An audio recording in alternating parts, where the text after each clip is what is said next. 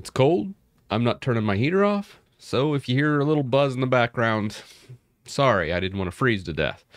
With that said, let's get into this video. I'm going to be showing this desktop, something that I've been customizing over the past year. It is public on the GitHub, but I wanted to take it from a new perspective, a blank desktop, so people could just take this and, you know, I could show you how to build it and then actually just show its usage as well. I'm going to put timestamps below, so if you only are here for the usage portion, you can just skip forward.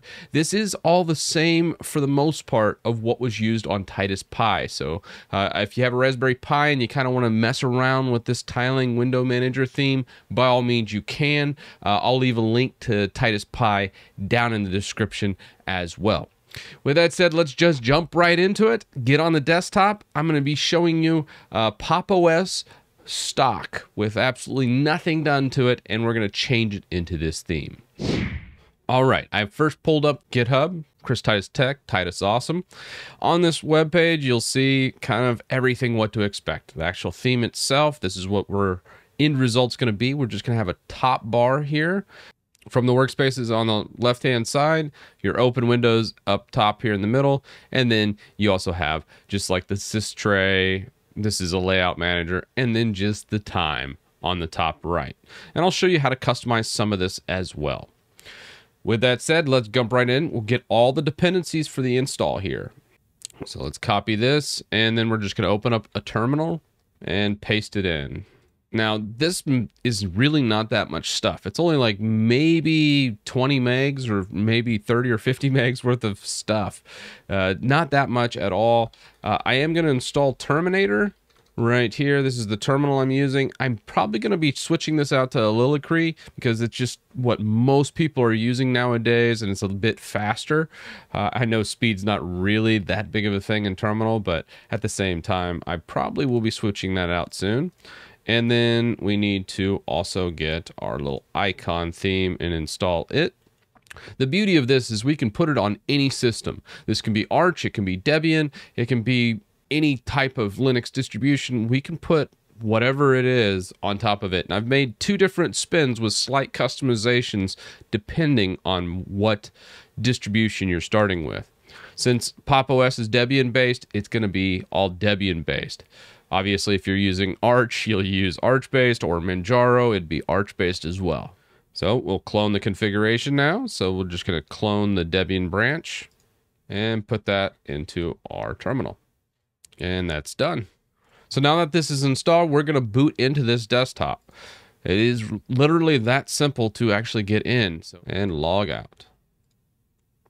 Now, some desktop environments, I prefer a full reboot here. So when you log out, you're presented with this screen. You'll just click your name, and then in the bottom right of Pop! OS, you'll see this little cog, and you just select Awesome. Now, if you're on like KDE, it's actually right next to it, so it's very easy to do. You just select the little picture icon. It almost looks like this icon like that, and then select Awesome there. So then we just sign in, and we should have our awesome desktop. And sure enough, there we are. To start off with here, let's go ahead and pull up the cheat sheet. And that is Super and F1. So that's how we bring this guy up, and we'll just walk through the whole theming aspect of this.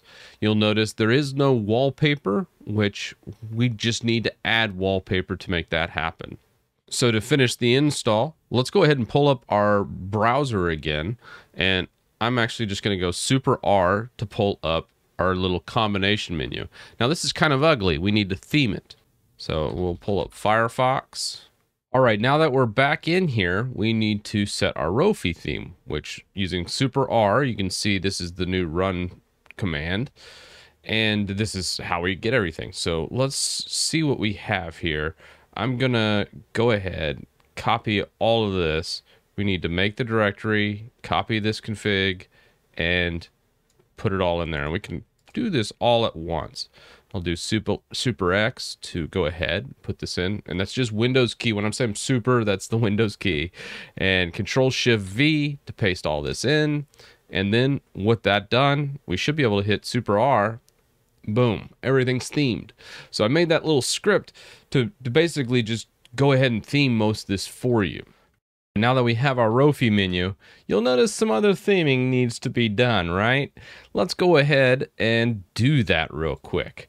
Now, first thing is we do need to fix our cursor theme. So let's go ahead and pull up the GitHub one more time and grab our Capitine cursors. Now you can build these from source if you want, but we're just gonna do the cheater way and grab pre-built binaries right here from pling.com. We'll just go to files and we're gonna want like a white cursor theme. So we'll go ahead and grab these, download them, and open with our archive manager. And then we just want to extract them to, and if you hold Control L from our title bar, we're just gonna go .icons and enter. And we'll just hit extract to here. Now, I've already actually extracted them here, but now you see our cursor hasn't changed a lot. So let's go ahead and close this tab and we're gonna launch into lxappearance and change our theme. So we're gonna go material dark. Oh, dark theme, thank you. My eyes are killing me. It automatically changes the color. The icon theme, we're gonna wanna go papyrus dark, gives it this nice, cool icon set. And then for the actual mouse cursor, we're gonna wanna just switch it to this. And as you see, when you switch, it actually changes it in real time. So now we have the mouse cursor in, and we'll just need to make this a little more uniform. Right now, you'll see this looks perfect, but some applications won't have their theming, and that's the next thing we need to fix here. So let's go ahead, close that out, and we're just going to copy this section now, and we need to do sudo nano, and then we're just going to go etc environment, put in our password, and then we're just going to go and pass in Control Shift V to paste directly into here, write it out, and exit. Control O to write out, Control X to exit. You can also use Vim for this as well. It's my preferred editor, but it can be a little more cumbersome and not very intuitive for a new user. But you'll notice one last thing here is we don't have wallpaper. We don't want to be just staring at a blank gray screen, and we also need to change our file browser because right now we have the Brave icon. I recommend Brave, but let's say you want to use Firefox instead. Let's show how to actually change that as well. So let's launch into our terminal. We're going to install a couple programs here. We're going to install code real fast. And I'm just using code for easy editing of the file. I recommend it. However, I would like VS Codium if you don't like Microsoft, and let's say you're trying to get away from some of the telemetry in code. VS Codium is the open source version without any telemetry. Let's go ahead and just go code.config. Awesome. This will bring up all the configs for this specific theme. The big thing we want to do is go into config apps.lua, and we want to change the browser. This is probably, let's say we change it to Firefox. We'll change that. And if you want to change like the editor and other things, this is the file you would just change where everything is. Run at startup. Let's say there's certain things you want to run or don't want to run. I like have Synology Drive in here. Obviously, you're not using that. If you don't want Steam to start up on startup, we'll just delete that. Now, this is an interesting one. We have Fey and Variety. Now, these are the two things I would recommend adding to do the wallpaper on this theme. Let's go ahead and save this out, though. We need to reload our theme. So if we hold Control, Windows key, and then press R for reload, now Firefox launches with our hotkey. Again, to get the hotkeys, you just go super key and then F1. And you notice we launched the browser with super B for browser, and super X launches the terminal. Super Q quits. So everything's done with just right here with just your left hand, which is nice. But you probably want to change the icon as well. Let me show you where those are stored.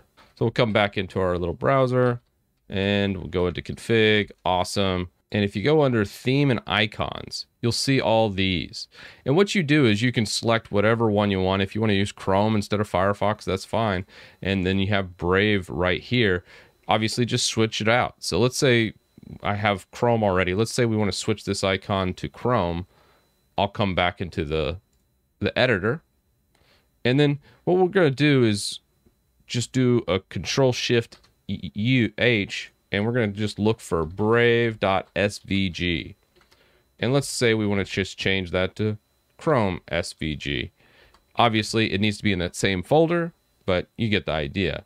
So we'll just go ahead and switch that out, replace. We'll quit, and then reload again. Control, Windows, R, and I spelled Chrome wrong, and now we don't have an icon. Let's fix that, shall we? All right, coming back. And just like before, we're just going to go Chrome SVG to Google Chrome.svg. And with that switched out, we can now reload. And now you can see that icon change. That's just a basic icon change. And let's see what else we want to do with this. Obviously, let's do the wallpapers here. That's another big configuration change. We're going to put variety and fey in. Variety and fey.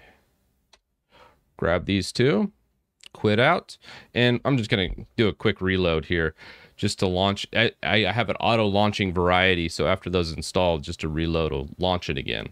So we'll hit continue, accept, and continue. Now there's a couple things that are happening in the background that I want to be. I have dual screens, so it's literally stretching this entire Pop OS logo across my desktop, which obviously is not what we want. So I'm going to edit this a little bit. And we can do that by going into variety preferences. And the very first thing I want to do is just kind of change everything to be the home folder and then .wallpaper. I'm going to just create a new folder and call it .wallpaper. And if you're curious on the folder name, I'm doing that where it'll randomize and background fill wallpapers .star. So that's why I'm making it this specific folder, and we're just going to put all of our favorite wallpapers directly into there. And you know what? I'm going to just grab stuff from Bing. Bing does a really good job with the wallpaper. So let's grab that. And you know what? Unsplash does a pretty good job too. Manual downloading, and we'll just put it .wallpapers. All right, so to fix this wallpaper issue of it just trying to fill all the screens with that one wallpaper, we're gonna just pull up terminal, go into .config, and go over to variety. And we're gonna go into scripts. So you can see what exactly is happening here. And again, that full directory is gonna be your home folder, .config, variety, scripts. And now let's just edit it. You can use Nano, you can use gedit. Actually, for simplicity, we're just going to use gedit so everyone can kind of see what's happening. And we'll just scroll down and go all the way to the bottom. You'll see something called right here, Awesome Window Manager, and you can kind of see what it's trying to do. And what we're going to do is we're going to actually just replace it with that fey background fill wallpaper. And you can kind of see that is what's happening here. And we're just going to take this one and replace it with this one. And if you don't like fey, you can also use nitrogen as well. Many people use it, both really good at setting wallpaper, but I'm just going to save that out and close it. So now when I'm going to set level wallpaper, let's pull up next. And you can kind of see it just grabbed a new image from Bing. And if we want to select a wallpaper, let's say we want something a little nicer, we can go something like that and set our wallpaper. This is just a different way of doing it. And you don't necessarily have to do it this way. If you have pre-done images that you don't want to download from the web, this is just mainly for people that want to change it all the time.